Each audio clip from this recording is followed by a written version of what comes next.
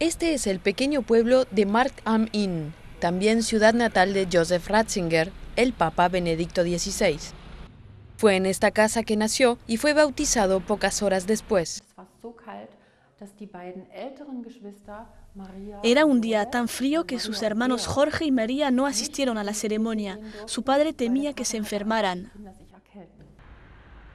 En este pueblo pintoresco de menos de 3.000 habitantes, el turismo tiene mucho impacto.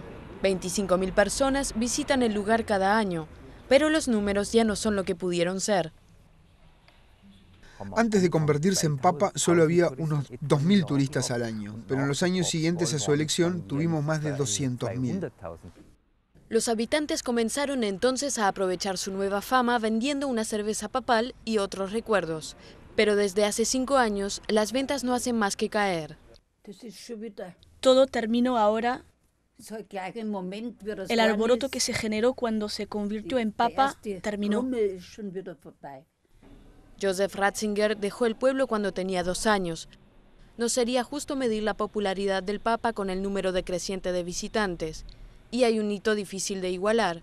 A pocos kilómetros, en el pueblo vecino, los habitantes homenajearon al predecesor de Benedicto, Juan Pablo II, y no a su compatriota.